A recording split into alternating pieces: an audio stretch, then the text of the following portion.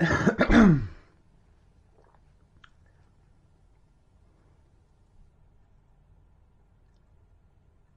Sunday the 4th of August 2019. My name's Andrew Michael Hopgood. I live in the UK.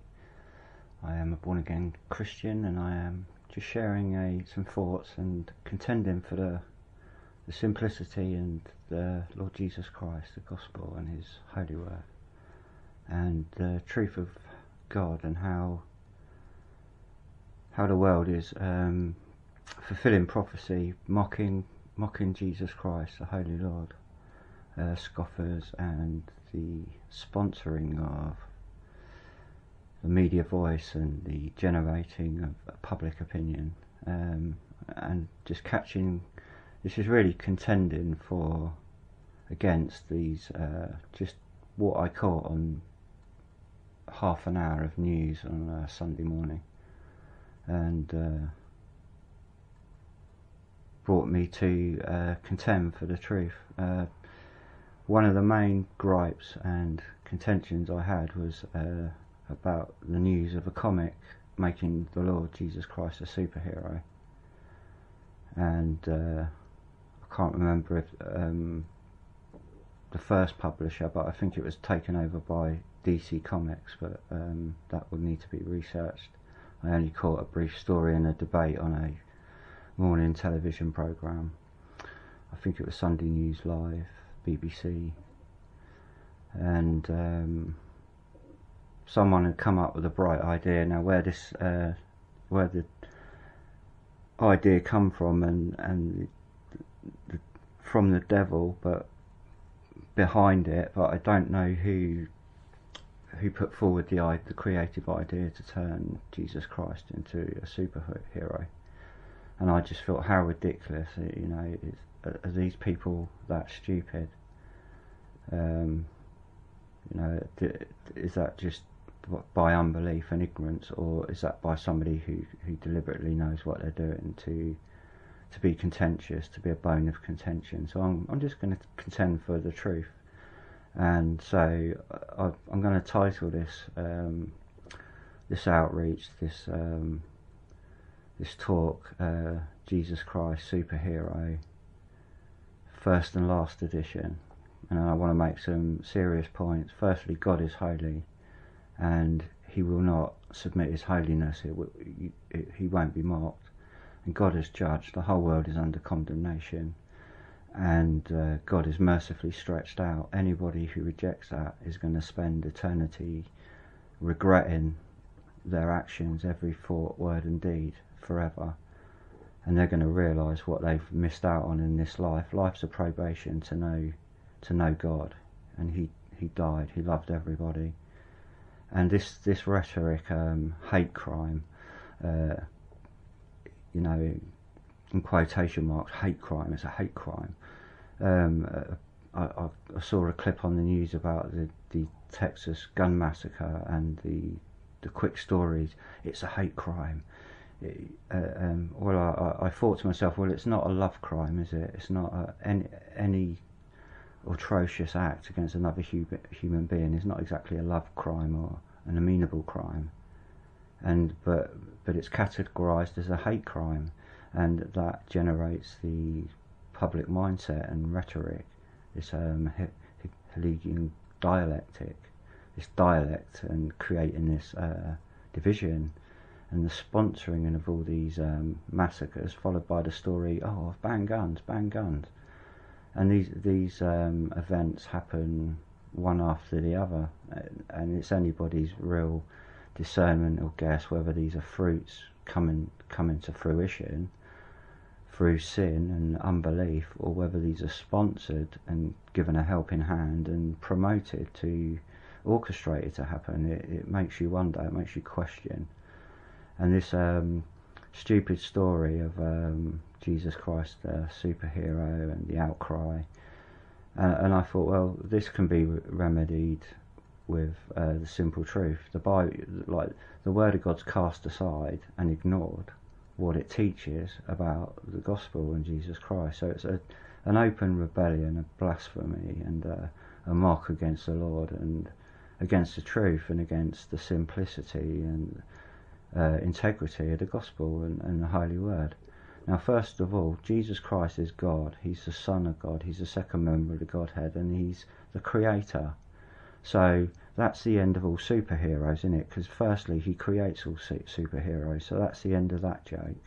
So you can cancel that comic out if you're sincere and honest about who Jesus Christ is. He's not this superhero character that can, you know, be a Robin to the other superheroes. He is God. He's holy, and he's not going to roll over for stupid, vain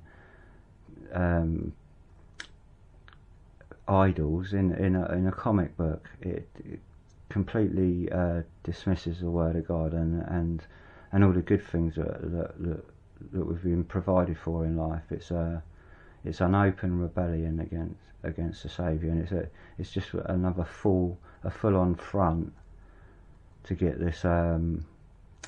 these devices, the devil's intentions out into the human race. This rebellion, this wildness, to be exploited and marketed.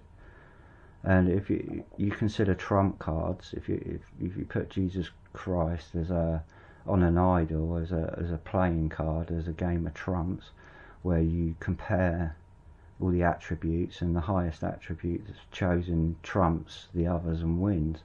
Well, first he's infinite, he's omnipotent, and he's all powerful and almighty. So he trumps every single stupid, vain, tight-wearing superhero, and these people ought to, you know, really consider that before they turn the Almighty God belittle him into a superhero. So they're either stupid or they're completely deceived, probably both. And so that was one story that really, you know, I felt strong enough and, you know, angry enough to contend for. And a few other stories I caught. There was a succession of these stories, one after the other. Children being thrown out the window, the increase in knife crime and cancer rates, all pumped into this one morning show. Religion in schools, and shouldn't it be, and then the belittling again of Christianity. It's all followed by this, it's a joke, oh, you know, religion mocking God, it's all a joke.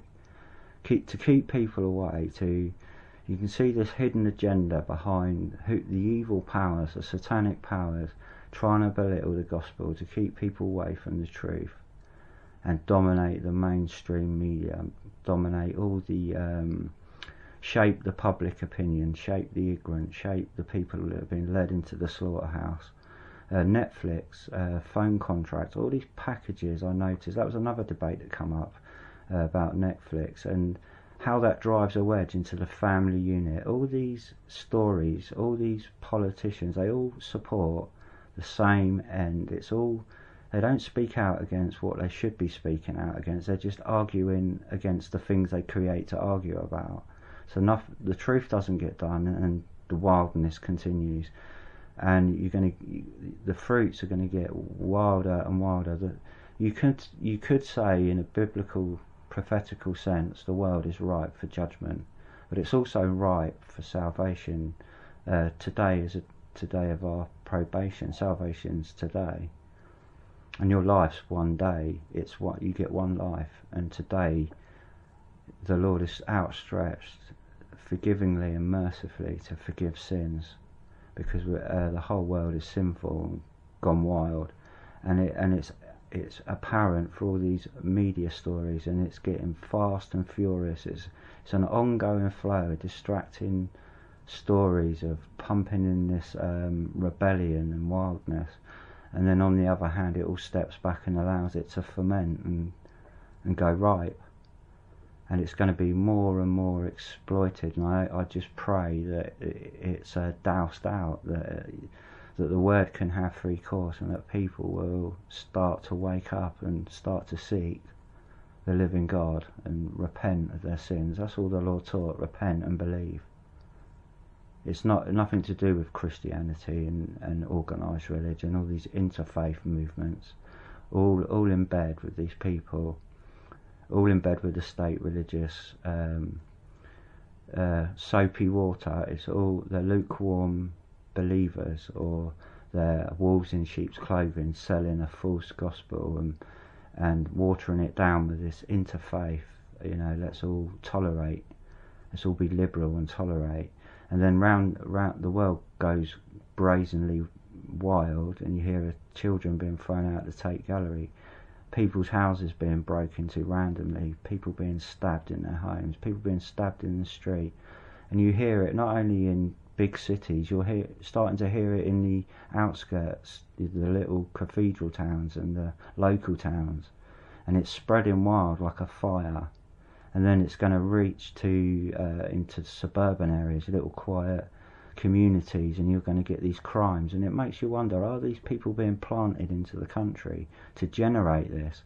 So you've got one hand sponsoring it, and the other, the authorities stepping back and winking at it, allowing it to happen, to come up with the tight security measures. And then coincidentally, the next story was the Snoopers Charter. Oh, should it be, shouldn't it be? And then it was blocked in Parliament, thank God. But the truth is, they're doing it anyway. They just want the public to accept what they're already doing. And that's what they don't tell you. And when you research, you can see the evidence. You can see this age-old Hegelian dialect being played out. The thesis, the antithesis, and then the synthesis. They create the problem, and you do it without hands. You either condition people to do it themselves, and then you fan it. You give it a little helping hand, and you step back and step in with a remedy. It's a brazen pattern. Once you see the machinations in play, and there's only one power behind that, and that's Satan. That's the devil. And it just seems to be snowballing towards that inevitability. So I wanted to close. I'm going to close there with just that, those few points. What I've caught in a half-hour TV program: the division of the family, the open rebellion against God and Christ in the name of Christianity, and the liberalism of Christianity giving helping hand to the reputation of the simplicity of the Lord, the blessed Lord, holy Lord Jesus Christ. That these people do not realise what they're doing. They do not realise what they're missing, and what through their unbelief they do not know the Lord. They have not been saved. They've not been purchased. They've not been born again. And so the world continues on, and nothing's going to change. It's going to get worse.